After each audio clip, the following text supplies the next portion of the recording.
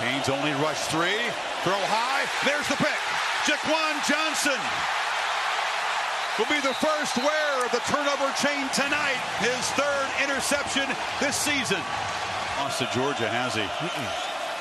Looks to throw on first down. Delivers high. Intercepted. Malik Young looking for a block. Spun down inside the 10 as the turnover chain will make its 2nd appearance tonight.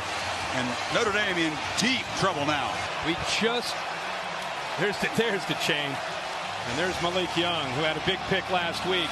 Chris, we just put a package together talking about... Adams is back in the game.